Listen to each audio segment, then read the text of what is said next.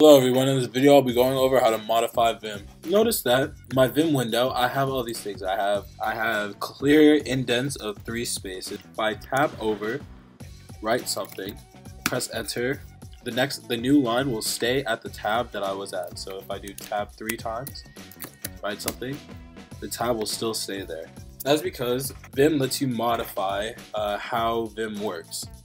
So I do colon. Notice in the left hand corner of my Vim window, a colon is displayed with the cursor waiting for me to input something. If I input set no number, notice that all the line numbers are gone now. If I close this window, however, reopen it up, the line numbers are still there. That's because any modification to the Vim window within the Vim window itself will only affect the current Vim window that you are in. To make changes global, we have to access the vimrc file. The syntax for this is vim tilde backslash dot vimrc. So vim tilde backslash dot vimrc. So if I press enter, notice that I have these 4 commands that are here. Let me go over them. The first line says set tab stop to equal 3. So I'll start insert and I'll press tab. Notice that my tab went over 3 spaces. Now, if I was to go to line 1, delete this command, save the file, reopen it, and I tab over again, notice that the tabs are a lot larger.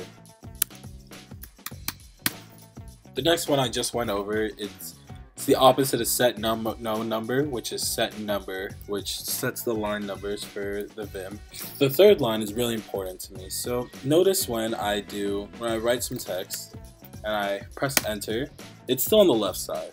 But if I tab once, enter some text, press enter again, this tab stop still remains on the new line. That's because of set auto indent. It auto indents for you when you press enter or create a new line from a line that was indented. I'll show you an example for the 4th line. The 4th line says I know remap with a bunch of characters. Let me show you what those characters mean. So if I press insert, I open up a left curly brace, a right curly brace is immediately opened right next to it. That's what the command on line 4 does. It takes basically the structure of it is whenever this is typed, when in insert mode, this will be created. I can change this to anything I want, so let me save this, reopen it. These changes won't take effect unless you close Vim and then reopen it. And you have to save the file and then close any Vim window that's currently open and reopen it. So after that, the changes will take place. So now if I do parentheses, then the right parentheses is immediately open. Again, I can change this to the left whenever I open a left bracket to be able to open a left and right bracket. It's immediately opening a right bracket.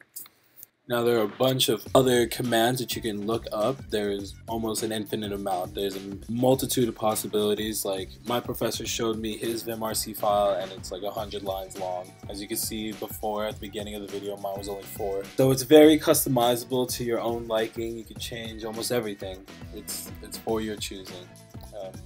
So go look it up, see what you want to do to your Vim, and thank you for watching.